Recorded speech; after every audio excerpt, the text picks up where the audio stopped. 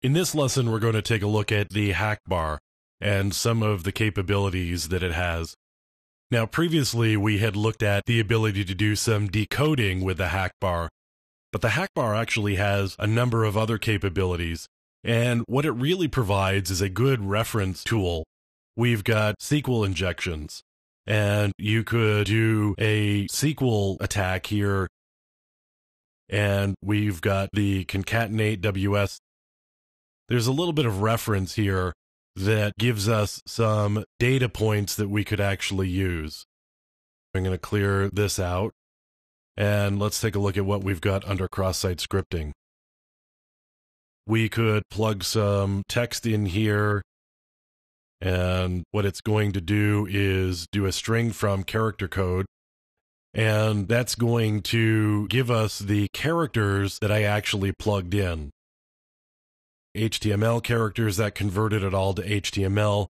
So if we were to do encryption, we could do a SHA-1 hash, and we just did the SHA-1 hash on that. Now we could do a base64 encode, and that's the base64 encode.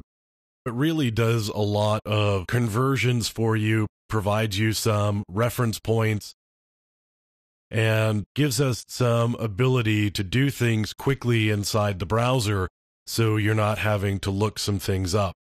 Like the different encryption using MD5 or SHA-1, you can very quickly get a SHA-1 hash from a particular string.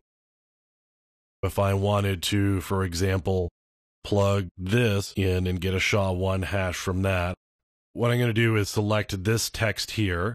I'm just going to copy it. Now what I could do is do a SHA-1 hash of that.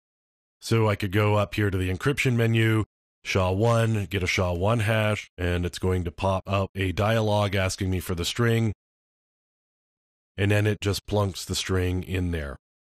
Now I've actually got this selected here. What I could do is a base64 encode, and then if I did a base64 decode, it's going to drop me back to the SHA-1 hash.